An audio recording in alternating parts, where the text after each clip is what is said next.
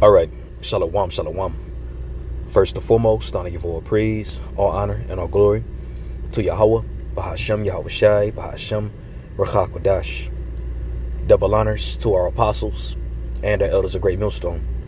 Peace and blessing and many salutations unto you elect across the four winds of this earth, fulfilling your lots in all truth and all sincerity. I am the brother Sha'ar from the Great Millstone Dallas branch, coming to you all with another lesson through the Spirit. The Lord's will, this lesson here will be edifying unto the flock. And this here is going to be going into news and prophecy, namely just these events taking place between Russia and Ukraine. All right, and there's more things that have to pop off in order for World War III to take place. All right, but the Heavenly Father has put his spirit upon the face of this earth, or I'd rather say it like this, is turned his spirit up on the face of this earth, where a lot of these events are happening more frequently. And the events that I'm going into are prophetic events that have been foretold to us by the Holy Spirit that is contained within these scriptures. All right.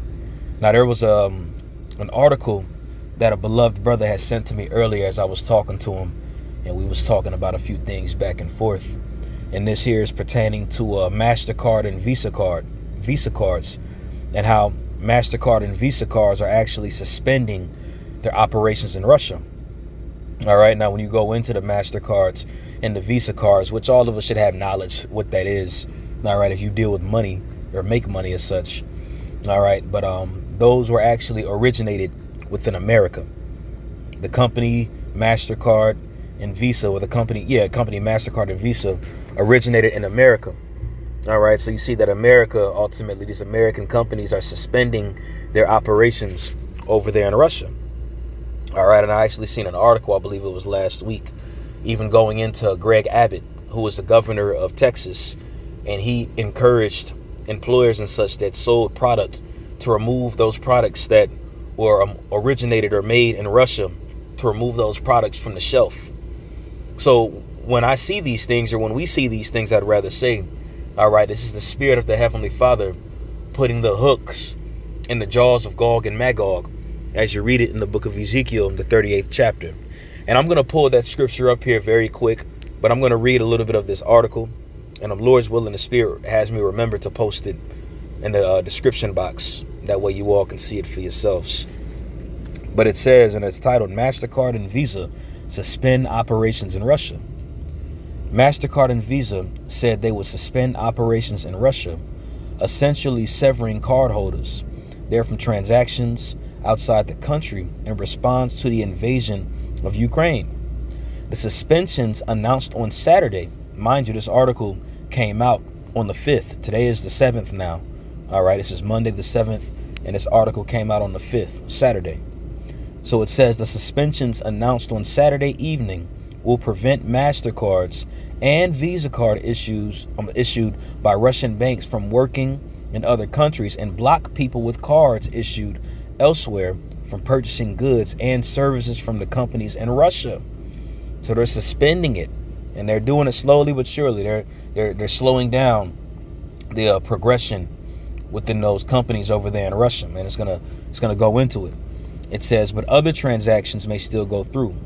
Cards branded with the MasterCard or Visa logo that were issued by Russian banks may still work inside the country because the transactions are handled by local processor. Officials at both companies said in a statement. MasterCard, which has operated in Russia for more than 25 years, said it had not made the decision lightly. As we take this step, we join with so many others in hoping for and committing to a more positive, productive, and peaceful future for all of us, the company said. Visa said it planned to cease all Visa transactions within Russia in the coming days. So expect, all right, I'm not saying it's guaranteed to take place, but expect to hear this news here within the very near future. All right, going into Visa card literally suspending all transactions in Russia. All right, and expect other things to follow. Remember, we have to remember what the prophecy said. All right, we have to remember that Gog was going to come against the land with unwalled villages. That was prophesied within the scriptures. So Gog was going to be pressured by the land of unwalled villages. It was going to be poked and messed with by Babylon. All right. And doing that, that's going to cause them to fight. All right. Cause them to shoot those missiles. And I'm interested really to see what's going to cause the beast to come against the horde, because that's going to be a major move that's going to take place in order for all these allied nations of America to turn their backs on them and shoot missiles alongside with Gog and Magog. Okay. Now, when you continue to read it, it says, Visa said it planned to cease all Visa transactions within Russia in the coming days. A spokesman for the company said those transactions should be cut off within a week. All right.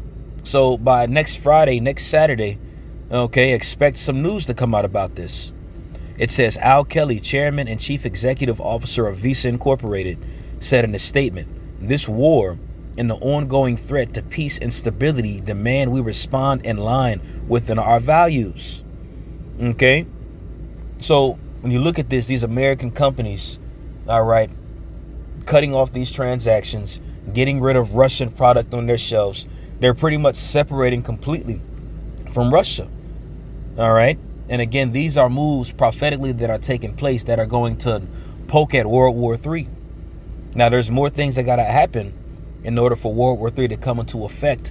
Via example, the Charagma has to get pushed. All right. There's a few more prophecies that have to take place, but expect a lot of these events to start taking place at the same time. Expect a lot more people talking about the Charagma, the MOTB. All right. Expect a lot more people to talk about this on the same time, expecting them to go in with, with war. All right. Between Russia, Ukraine, and all these other nations. Friction, expect friction to happen within the NATO and the EU. All right. Expect America to make certain decisions and certain moves, all right, that are going to rub these guys the wrong way. These are things that we expect because these are prophecies that are going to surely come to pass. And as they surely come to pass, they are going to shortly, but surely come to pass. All right. Now I'm going to read this in the book of Ezekiel, the 38th chapter. And this is an oldie but goodie. And this is a scripture that gets brought out very often, especially when there's information and news about Russia. But there's a point that I'm going to go into it. All right. I'm not going to read the whole chapter, but I'm going to go straight to the point. Ezekiel 38:1. And the word of Yahweh came unto me, saying, Son of man, set thy face against Gog, the land of Magog, the chief prince of Meshach and Tubal, and prophesy against him. And this is what we were commanded to do. Now, when you go into Gog and Magog, that goes into Russia. All right. And we were commanded to even prophesy against Russia, because those are Edomites too at the end of the day. It ain't like Russia, is on the good side of the Heavenly Father. The Lord is just using Russia to fulfill major prophecies within these last days, but we're still commanded to speak against it as we do. Okay. When you continue in verse 3, it says, and say, thus saith the Lord Yahweh, behold, I am against thee, O Gog, the chief prince of Meshach and Tubal. And this is the point that I want in verse 4 right here. I will turn thee back and put hooks into thy jaws, and I will bring thee forth in all thine army, horses and horsemen, all of them clothed with all sorts of armor, even a great company with bucklers and shields, all of them handling swords.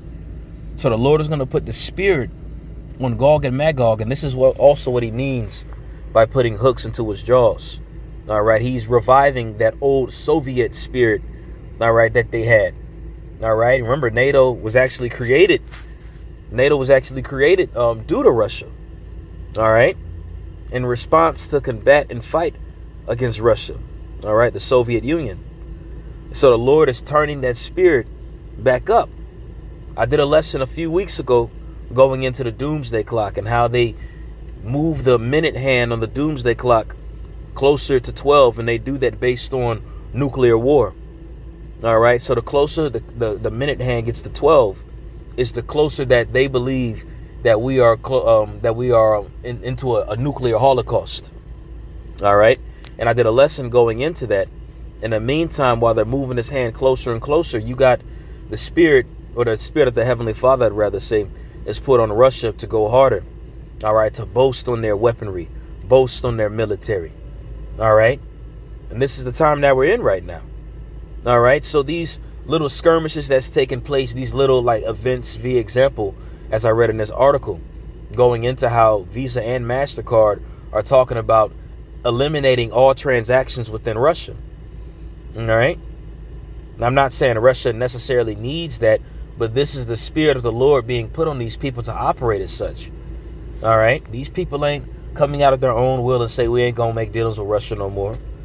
This is the Heavenly Father's work. This is his plan. All right. And these are devices, I'd rather say, or these are ideas that are being brought forth to stir up the mind of Gog and Magog, or put the hooks into his jaws. All right. This is bait to a degree. This is all bait, and it's going to come to the point where Russia's going to come forth. All right. And send those missiles. In the midst of all this going on, these other nations that were allied with Babylon are going to turn against the whore as well. Now, we don't know exactly tit for tat, all right, what's going to take place, but we know what's going to happen. And it's got to be a very major event that's going to happen if we know and believe it's going to happen soon. All right. And I can end it off here in the book of Isaiah, the 34th chapter. I'm sorry, not 34, Isaiah chapter 13.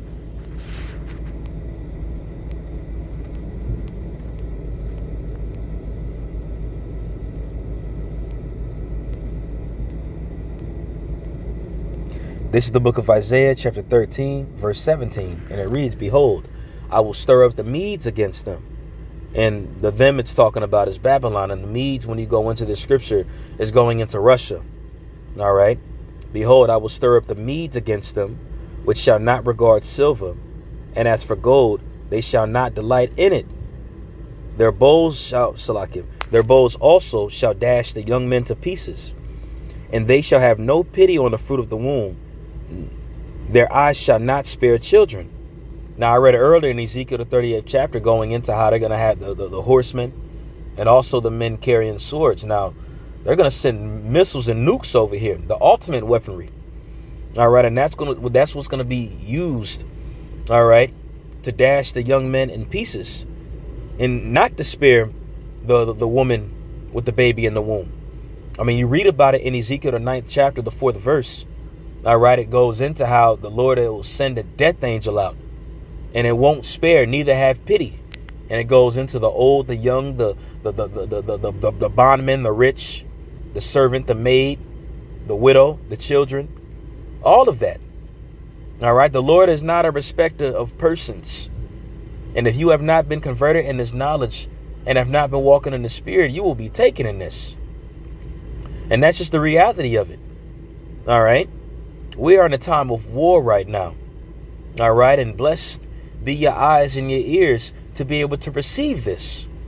Because things are happening. The average person is still walking around like nothing's happening, just marveling at the high gas prices and marveling at these events that's taking place, making memes and jokes about it on social media, TikTok, Twitter, Instagram and such. All right. And yeah, certain stuff be funny, but you know, the deeper fact of the matter is these people are laughing at their coming calamity that's getting ready to come. All right. It's going to get very ugly out here. It's going to get tough. Things are going to tighten up. But in the midst of that, the Lord is going to take us out of our comfort zone. All right. That way that we will call on him more with more urgency. Okay. But I'm going to end it off on there. I believe I touched up on the point. I didn't intend on making this lesson long at all. I just wanted to put that on wax going into that article that the brother had sent me. All right. And there's going to be little things constantly happening like that. That's going to cause Babylon to separate. All right. It's going to cause Babylon to be looked at even more. All right. By these other nations that are around it and expect it, you know. So, hey, Lord's willing, this is edifying. Hello, Yahweh. Bahashem Yahweh Shai. Bahashem Rachakodash. Double honors to our apostles and elders, great millstone. Peace and blessing and many salutations unto your elect across the four winds of this earth, fulfilling your lots in all truth and all sincerity. Shalom.